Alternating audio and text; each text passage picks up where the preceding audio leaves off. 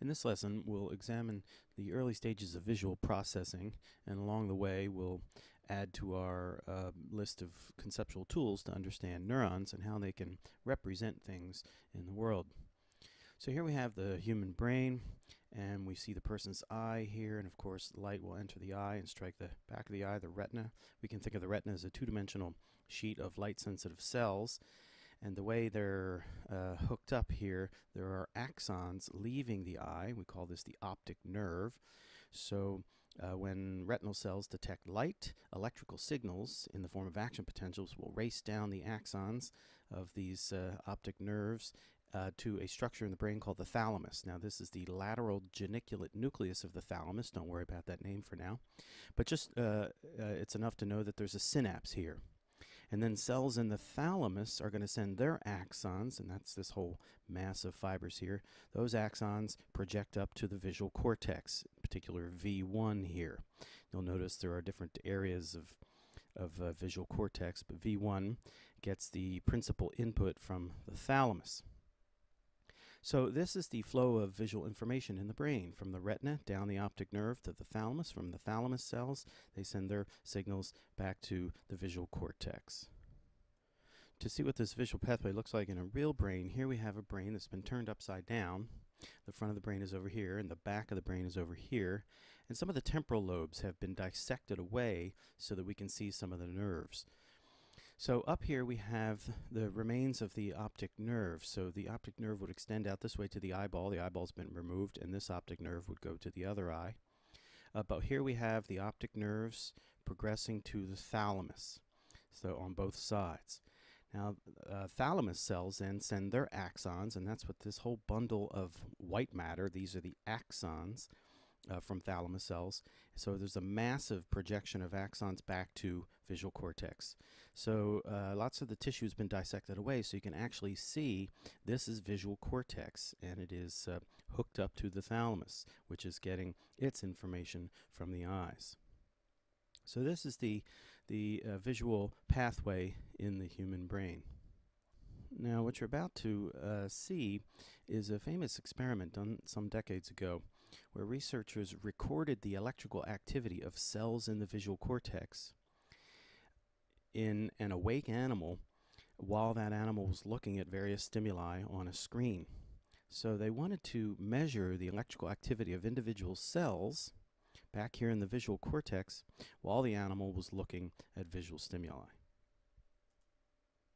And the experimental setup looks like this. So here we have the animal, in this case a cat, and it's been sedated, so it's comfortable, but it's immobile here. It's in an apparatus so that it is just eyes open but eyes fixed on a screen, and then they're going to project different stimuli on the screen.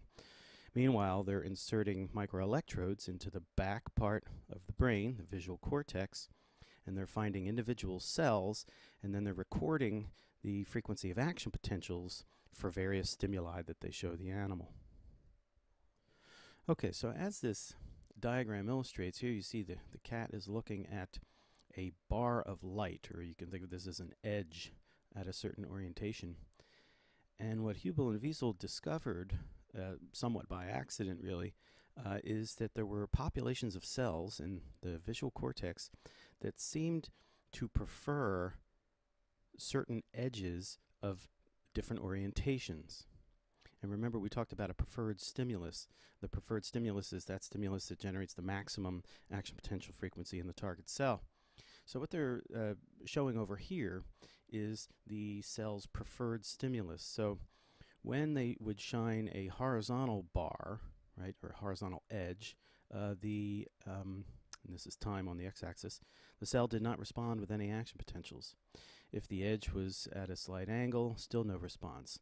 As the edge sort of continued towards the vertical, you get an increasing level of response. So high frequency action potentials for a vertical edge or a vertical bar of light. And again, as you continue to rotate the stimulus, you get decreasing response. So what they found was that this cell, this particular cell, one cell, had a preferred stimulus of a vertical edge or a vertical bar of light. Now, when they would push their electrode through the visual cortex to just record from other types of cells, they found cells that responded to all of these different kinds of stimuli. In other words, different cells had different preferred stimuli, but they all were responding to edges of one orientation or another. And so they sometimes are called orientation cells or edge detectors.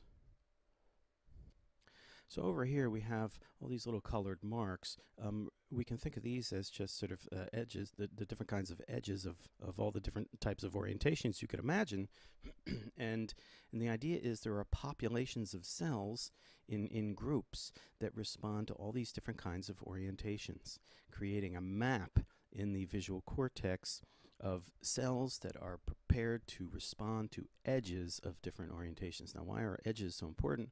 Well, after all, objects in our environment have boundaries that are edges, right? Tables and chairs and buildings and TVs and so on. These objects, the boundaries of these objects are lines of various orientations. Even curves can be sort of broken down into smaller line segments of different orientations.